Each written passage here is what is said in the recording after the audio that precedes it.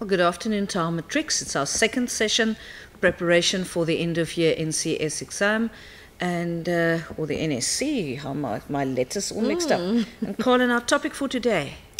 Yeah, today we're touching on evolution, and just to remind our grade 12 learners that we're touching on certain aspects of evolution and not all of it. So please make sure that you do go through all your other work, but the work that we have selected is what we think is always problematic.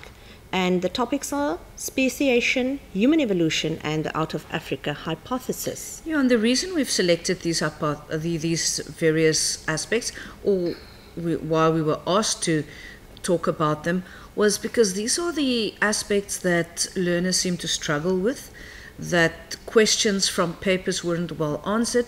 It does not mean that you will get questions or specific questions, but these are important parts of the papers. But I want to confirm what Colin has said.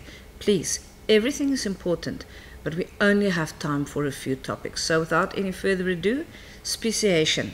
Colin, there are a few important terms that our matrics have to know. Yeah, and it's really revision. Yeah, this is actually revision.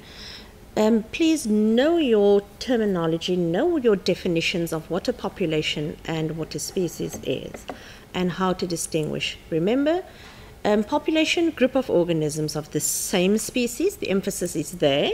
They live together in the same or a defined area at the same time or a given time, and there's nothing wrong of changing the words without changing the meaning, of course.